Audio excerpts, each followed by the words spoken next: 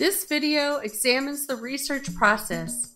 If you are curious and like to explore the internet to answer questions, you might be a natural researcher.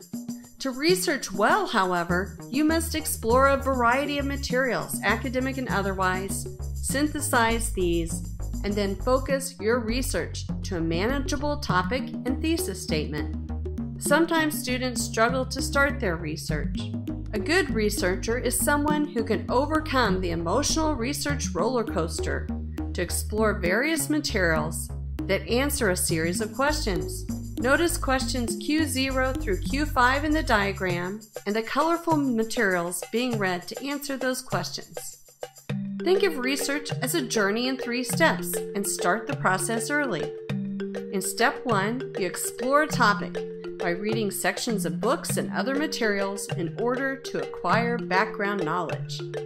In step 2, you synthesize these materials before focusing your topic. As you explore and synthesize, ask the basic questions: who, what, where, when, why, and how. During this process, you discover the key people, events, context, and terminology of your topic. The advantages to following these steps are numerous, but perhaps most importantly, you will understand the background context and details of your topic so that you can more quickly focus on a manageable and interesting research question. And you will intuitively know better terminology for searching databases. For example, let's say you're interested in understanding the refugee crisis. Your first simple question might be, what is the refugee crisis? Then after reading an overview of the various refugee movements in history, you ask, what is the Russia-Ukraine war? Then you wonder, why are so many Ukrainians fleeing to Poland and so few to the United States?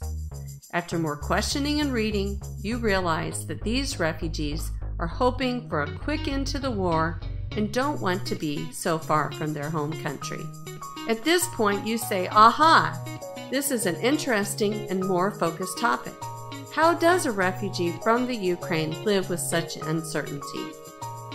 Remember that research is a journey that requires a curious mind, perseverance, and a tolerance for ambiguity.